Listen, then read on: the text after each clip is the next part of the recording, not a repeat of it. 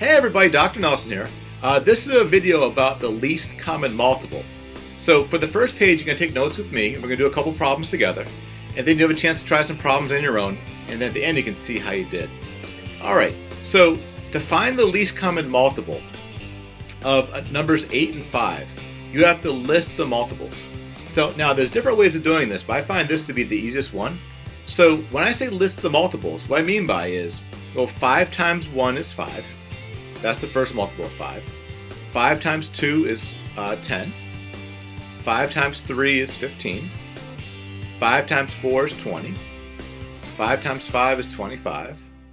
5 times 6 is 30. 5 times 7 is 35. 5 times 8 is 40. And 5 times 9 is 45. Now sometimes you need to go a little bit further, but this should give us what we need here. Alright, now let me list the multiples of 8. So 8 times 1 is 8. 8 times 2 is 16. 8 times 3 is 24. 8 times 4 is 32. And 8 times 5 is 40. And I'm going to stop there because I notice that the 5 and the 8 both have a common multiple of 40. So 40 is our least common multiple. So let's write down LCM equals 40. Now, there's going to be other common multiples, like say 80 and 120, but those aren't the least. All right. Now, here's the big idea about this. Let's put a star right here. All right. Now, how exactly is the least common multiple used?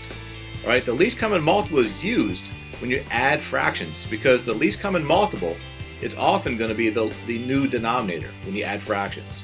So, how is the LCM used? All right. The LCM is often the least common denominator.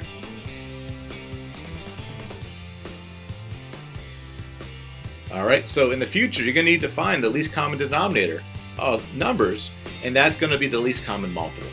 Alright, so now that you understand how to use the list method to find the LCM, why don't you pause the video and try the Your Turn Now problems. And when you're done, hit play. You can see how you did. Alright, good luck.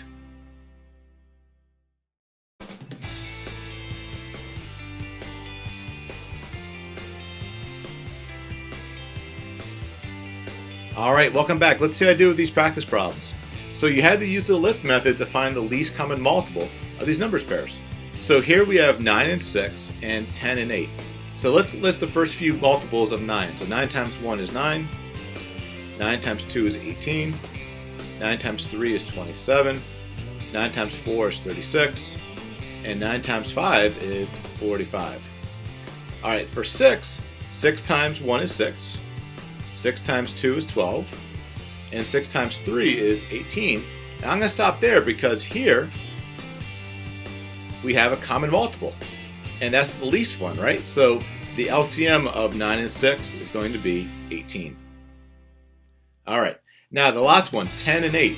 Well, let's list the multiples of 10. So it's going to be 10, 20, 30, 40, and 50. And then for 8, well, 8 times 1 is 8. 8 times 2 is 16. 8 times 3 is 24. 8 times 4 is 32. And 8 times 5 is 40. There it is. If you notice, we have a common multiple here of 40. So the least common multiple of 10 and 8 is 40. All right, how'd you do?